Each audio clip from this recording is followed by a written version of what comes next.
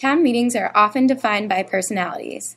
In Pelham, one of those personalities is Tom Lederle, who has only missed one in the last 30 years. He feels strongly about town meetings because it offers every resident a chance to voice their own opinion about town business. It's not just a few politicians making the decisions.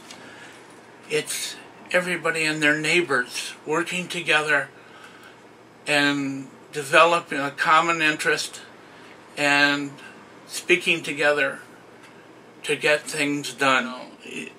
It doesn't matter whether somebody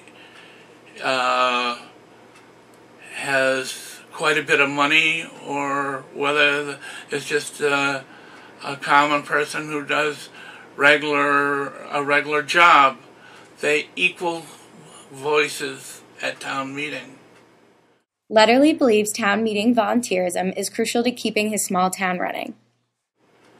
And a town of this size survives from volunteerism because there are people who either don't get paid for what they do or just get a pittance of what the value of what they do. Their reward is the success of the town. For GazetteNet, this is Danielle Kahn.